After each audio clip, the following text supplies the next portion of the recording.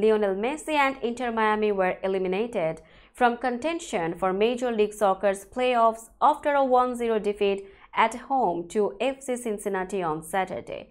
Messi returned from injury as a substitute in the 55th minute, but Cincinnati, who have earned top seed in the playoffs, grabbed the win with a goal from Argentine Alvaro Barriel. With other results going against Miami, Messi's side were left next to bottom of the Eastern Conference, 7 points off the last playoff spot with just 2 games remaining.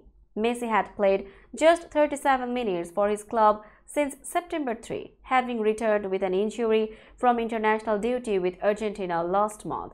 Without him, Miami struggled, paying the price for their successful run to the League's Cup title in August when Messi lit up the tournament and collected his first trophy since joining the club in July. Saturday's loss was the second straight for Miami following their 4-1 crushing at Chicago on Wednesday, and Gerardo Tata Martino's team have won just once in their last 6 MLS games.